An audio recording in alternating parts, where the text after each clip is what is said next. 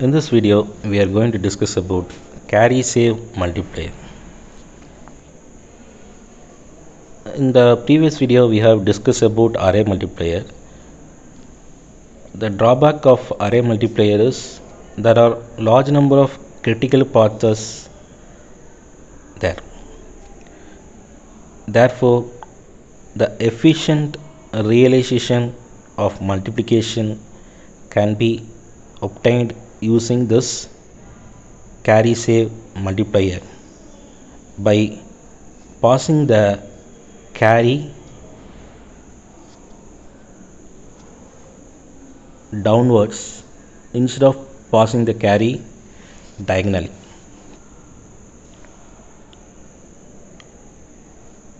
For that one, we have included the extra vector merging adder, that is T merge here, in order to generate the final result. The resulting multiplier is called as carry save multiplier because the carry bits are not immediately added, but it is rather saved for the next adder stage. So here you can see we are going to multiply 4 bit of x with 4 bit of y. So if I multiply this values, I will get nearly 16 partial products. So first I am obtaining x naught y naught. So this is x naught, this is nothing but x naught y naught, that is passed to the z naught. Next, x1 y naught, x1 y naught and x naught y1, these two get multiplied and it is given to a half adder. So the sum I am getting at the z1 and carry I am passing to the next stage. Okay. So in carry multiplier, in array multiplier, what we have done, we have passed it to the diagonal state.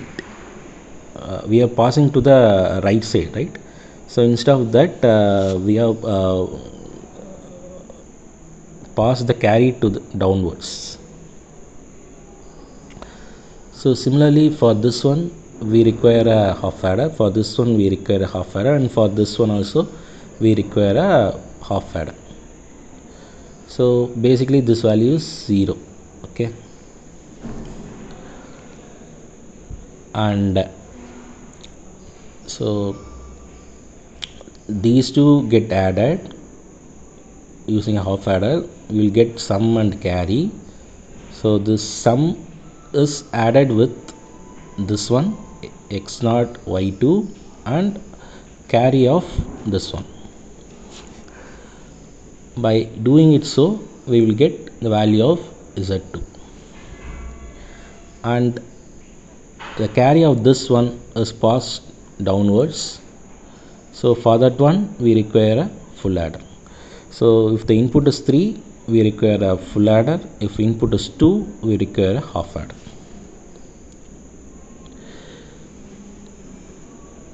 In similar way, we have drawn this circuit, and finally the output is given to a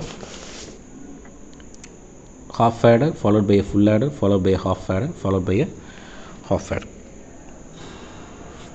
in order to obtain the z4, z5, z6 and z7. Okay, so we will get another output, that is z8 also we are getting.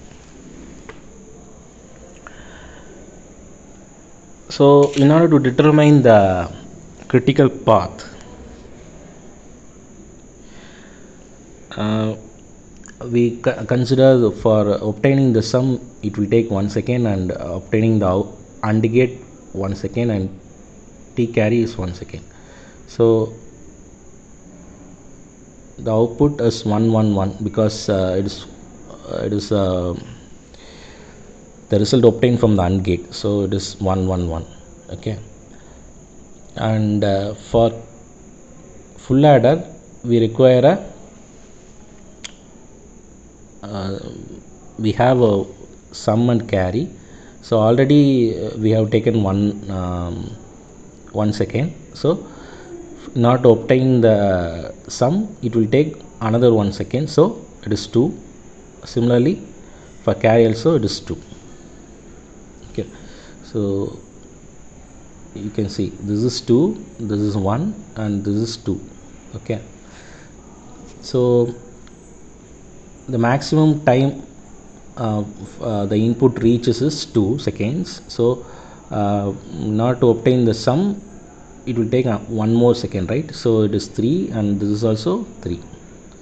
Similar way you can see this is 2, this is 1, and this is 2. So sum and carry will take 3 seconds. So similarly this is also 3 why? Because this is 2 and this is 1. Okay, so similarly you can see for this AND gate it will take 1 second, and this is 3, so it will take 4 seconds to obtain the sum and carry. So similarly this is 3, so you will get 4. This is 3, so it is you are getting 4. At the 4 second you will get the output. So you can see whenever so all the you can go through any path, so all the path after 4 seconds you will get the output. So all the output are reaching at 4 seconds to the vector adder merger.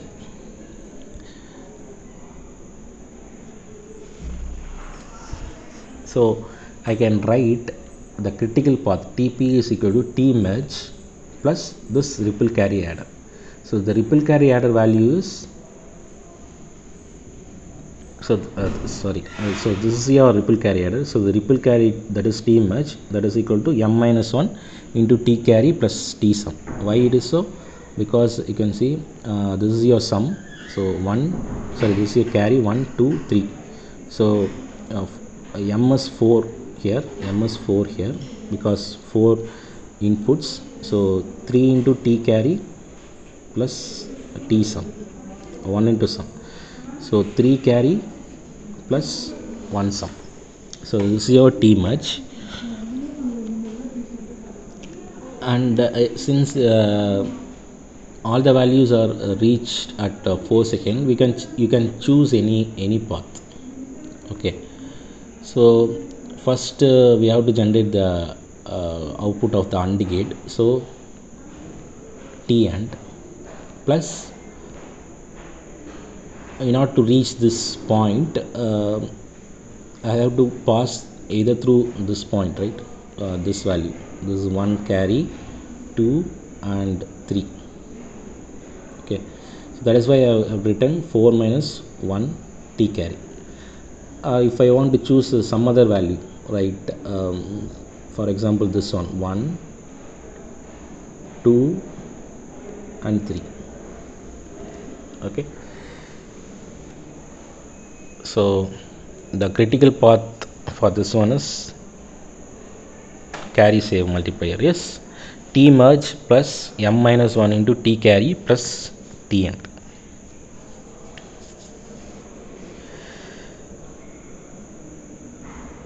So it has an advantage that its worst case critical path is very much smaller compared to the array multiplier.